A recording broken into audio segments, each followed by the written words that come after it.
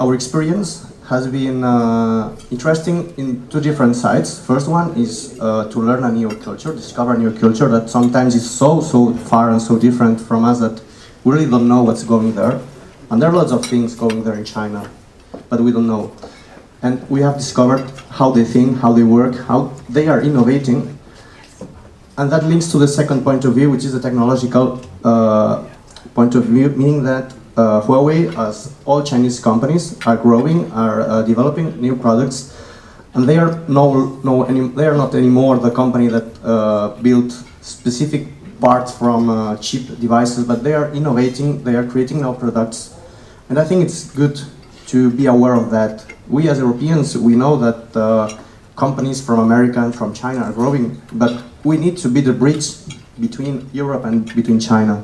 And I think that's a good opportunity to have that knowledge so we can help our continent, Europe. And I think that we have lots of things to do in the future. First launched in 2011 in the UK and subsequently implemented in France and Luxembourg. The scheme has now been rolled out in 4 additional countries: Spain, Italy, Germany and Norway. And we are extending it to more countries to this list in the years coming. The scheme is part of our global commitment to investing in the younger generation and bringing different parts of the world closer together. It is organized under the umbrella of our global Telecom Seeds for the Future program. It was very good to hear today from all the young people who have been over to China with Huawei to look at how work takes place in factories and in the research unit in China. I think it's very good for Europe, it's very good for China, it improves relations between the two, but it's particularly good for young people to do work experience, and particularly at this high level.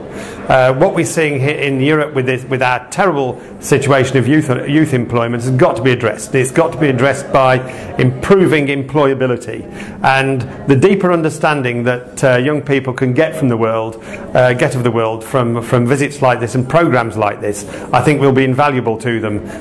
It'll be invaluable to them in improving their confidence and getting them to a more employable state and helping them succeed in launching their careers in the near future. It's very important to see how a company works, because we are students and often we don't know what is the work job in reality. We only know books and studies and exams and everything else, but we don't know what we were going to do.